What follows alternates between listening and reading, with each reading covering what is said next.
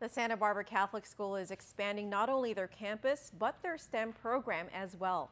PNC's Rizal Romanes attended the school's celebration yesterday and has more in this report.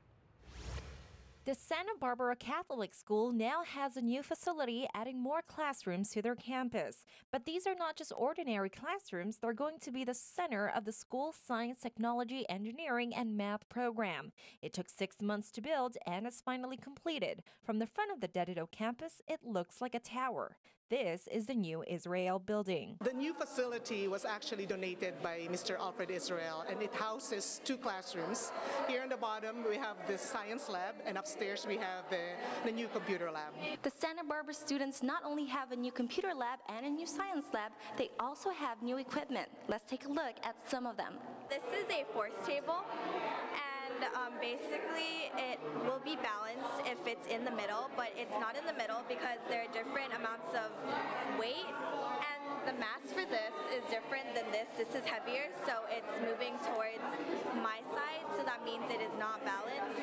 And you could, if there are different balance, if you want to find like different measures of balance, you could turn this.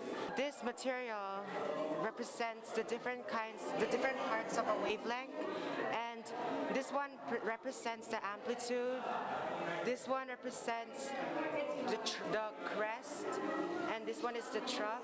And in a transverse wave, the upper part of the wavelength is called the crest, and the lowest part is a trough. When we spin this, it measures the distance of the wavelengths. Assistant principal of the school, Sister Maria Rosario, says prior to the expansion, the school already had a computer room and a science lab. But she says this new addition is an upgrade and will definitely enhance their STEM program. Because of the addition of this building, we are looking forward to enhancing our curriculum because we want it to be more rigorous so that we can really prepare our students educationally in terms of their contribution to society. So we want to make them better equipped for the future in terms of science and technology. So we are excited because now we have the equipment we need. We have all the enhancements in our curriculum that we need. Rizal Romanes, PNC News.